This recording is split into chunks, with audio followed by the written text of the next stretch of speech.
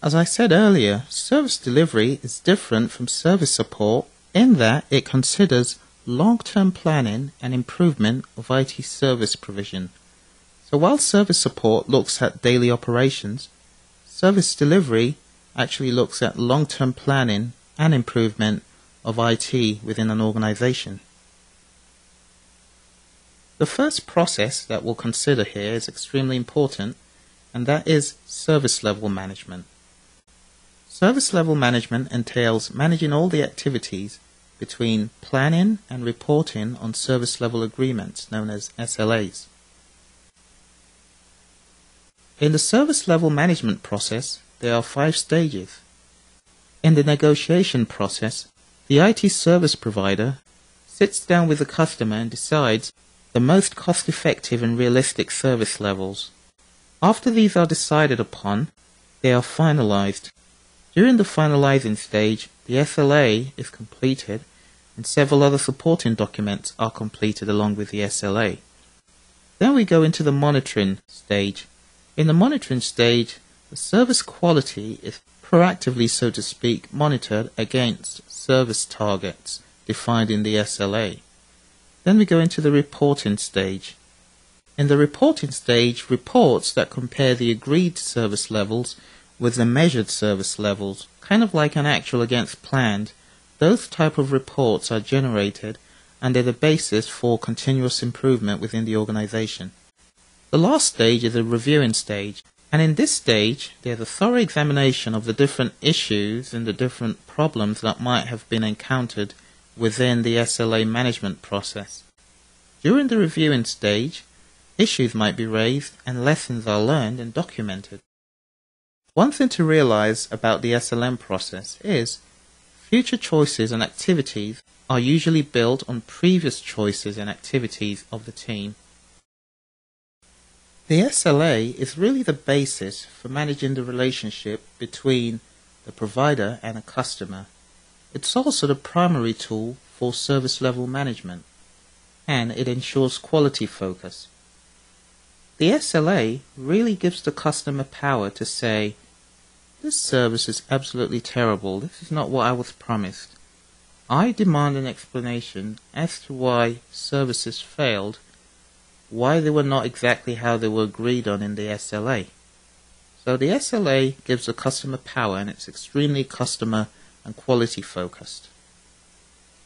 The SLM process, service level management process, entails planning, coordinating, drafting out the SLA, and agreeing and monitoring on the SLA.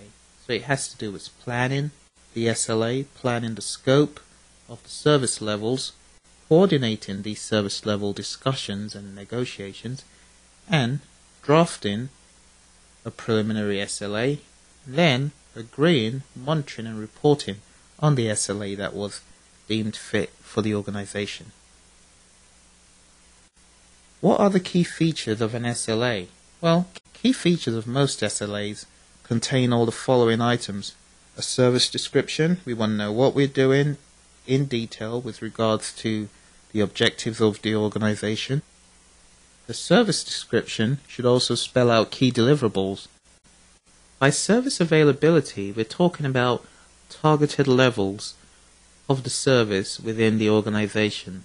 For instance, agreed upon service hours. Or it might be talking about how quickly do we expect the system to be up and running. What's the recovery time being discussed here? We'll also be talking about support levels in an SLA. It should tell us how to contact the service desk.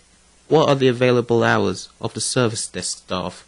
I don't want to call at like 8 minutes past 10 and you tell me, oh sorry, I went out because I felt sleepy. No, you absolutely need to make sure that the support levels are determined and described in detail in the SLA. In functionality, we discuss how many failures or issues of a particular type are we going to allow. You can't tell me the server breaks down every 2 weeks. That's totally unacceptable. So in the SLA, we have to define what exactly we're going to allow, how many failures, how many types of this manner of failure will we allow before we deem that the SLA has been breached. In an SLA, there should be charges of a specific type. That should be contained in the SLA. Also, the ITSC plans, which actually means IT Service Continuity Plans, those plans should be discussed in the SLA as well. We should also talk about security. To what length will the IT Service Department go to protect information, to make it secure? And then finally, changes. In this section, we should be talking about the change management process within the ITSM framework. SLA structures. The way an SLA is structured really depends on the organization, but there are two basic structures, the multi-level structure and the service or customer-based structure. The multi-level structure can be divided into three. The corporate level addresses all of the generic service level management issues that are relevant to every customer throughout the organization. So we could have corporate level addressing all people within the organization. Then we could have a customer level. The customer level is relevant to a particular group or department. For instance, the graphics department could have a particular SLA that is peculiar to them. The engineering department could have another SLA that is specific to them. And then we could have just the service level. At the service level, we're talking about all service level management issues that are relevant to a specific service.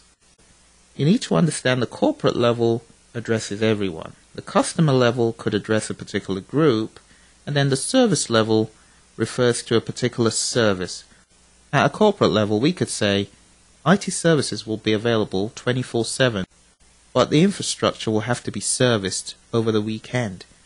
Then we could have for the graphics department another SLA, which is a customer level SLA, and that could say these services will be available 24/7, no interruption over the weekend, but there will be a service of the system every 2 months or every month.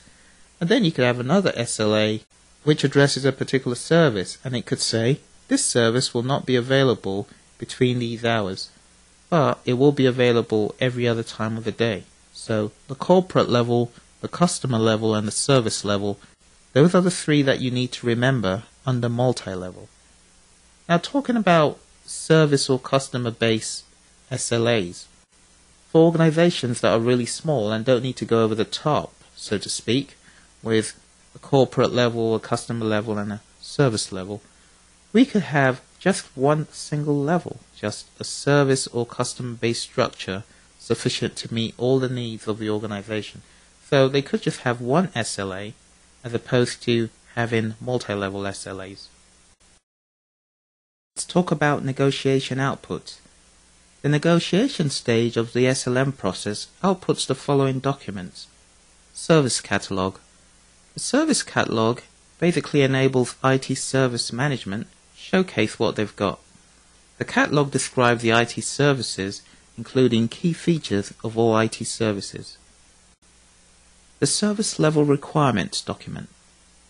This document covers in detail different definitions of the customer needs.